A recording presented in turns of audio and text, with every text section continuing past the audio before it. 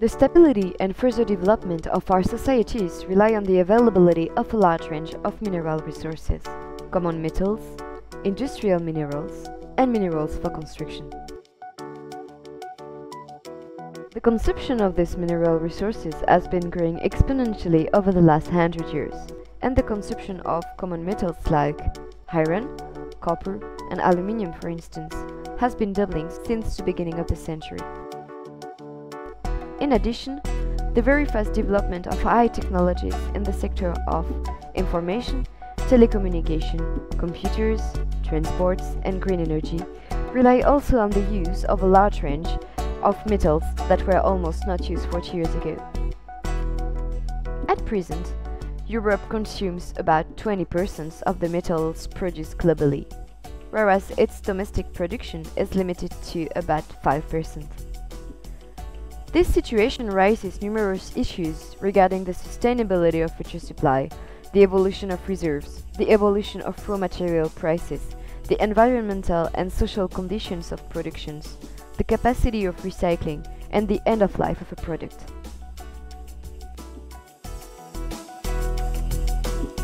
ERAMIN is a network supporting research and innovation in the field of mineral resources. The network is composed of about 20 national funding or management agencies from Europe, but also from South Africa and Argentina.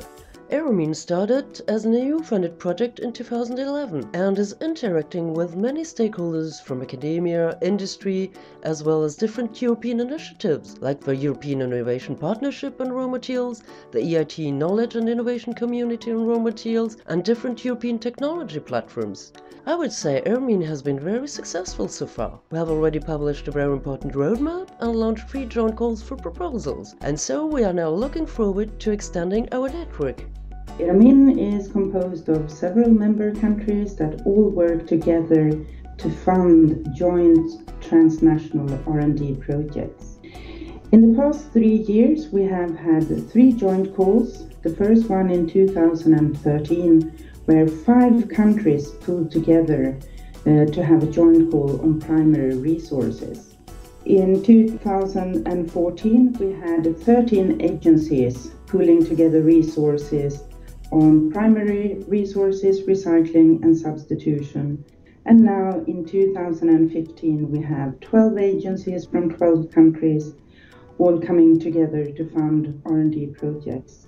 In total, we've had budgets that is almost 20 million euros that goes to European transnational projects, but also with partners from Latin America. The role of ERAMIN is to promote research that addresses these kinds of issues over the entire raw materials value chain, from exploration, extraction, processing, to recycling, as well as various cross-cutting issues like the environmental impact, public policies, international cooperation, formation and training, etc. An important contribution of ERAMIN has been the preparation of a roadmap for future research, for future European research that identified the most important scientific and technical challenges. So these actions can be of short-term and applied research or long-term and fundamental research. The preparation of this ERAMIN roadmap has been a quite long process. It involved more than 100 experts from industry, academia, funding institutions, and the outcome is about 100-page document with 6 main sections on primary resources, recycling, substitution, public policies, international cooperation and training, and various cross-cutting issues.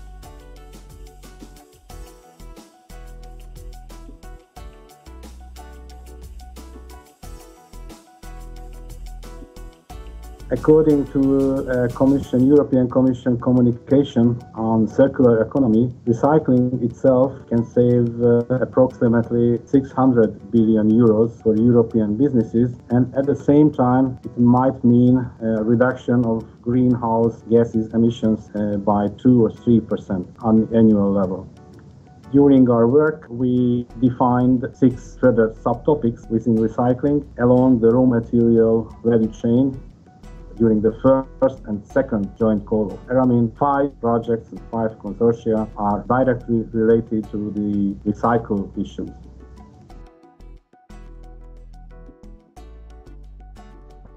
Another way of reducing the dependency of European industry and society on critical materials is by eliminating or reducing the use of these materials in products and infrastructure, and replacing them with other, more abundant materials. This is called substitution.